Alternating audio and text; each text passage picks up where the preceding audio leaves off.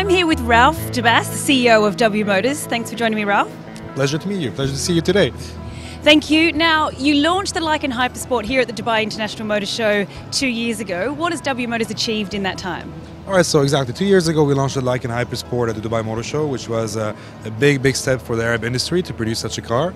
Then after the great achievement of having the car in Fast and Furious 7 as an international role, now was time to launch the second model, the Fenir Super Sport, as a world debut today at the Dubai Motor Show 2015.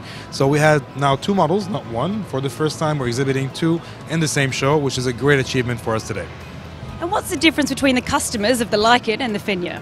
The Lykan customers are more of the collectors, the people who like to collect cars. So this car is a collector to only 7 cars ever made in the world. It comes with a concierge service, hologram in the flying in the air, diamond encrusted headlights, gold stitch interior. Anything you can imagine in it is really unique to make it a one-off car, limited to only 7.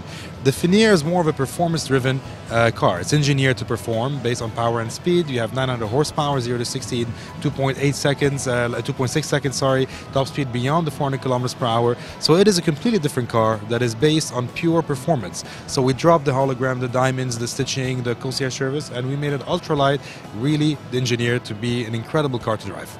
And what's the inspiration behind the Fenir? The design of the Fenir is inspired, of course, with the W Motors DNA. It has a Lykan, or let's say a wolf DNA behind it. However, the name comes from Fenir, was the god of the son of Loki, which is the most vicious and aggressive wolf ever in history. So if you look at it, it's extreme in every way. The design is extreme, the performance is extreme, the look is extreme. It is really inspired by the wolf, by the legends, and by the history that we know about these people, these legends and these gods. And what's in store for the future for W Motors?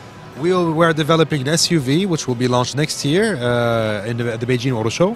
The SUV will be much more affordable, talking $300,000, produced around 100 cars per year. It's going to be an incredible car, targeted to be the fastest SUV in the world.